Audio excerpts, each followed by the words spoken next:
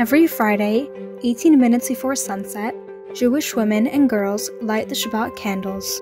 Before lighting the Shabbat candles, place a few coins into a charity box. Then, strike a match.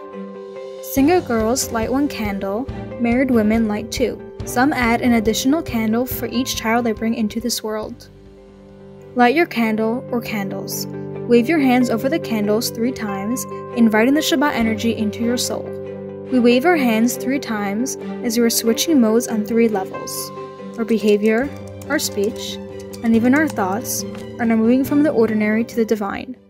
Cover your eyes with your hands, recite the blessing. Baruch atah Adonai Eloheinu melech haolam asher kiddushanu b'mitzvotav v'tzivanu lahadliknel shel Shabbat Kodesh. Uncover your eyes and behold the new Shabbat reality around you. We have transformed our home, we have transformed our space, we have transformed the universe. Shabbat Shalom.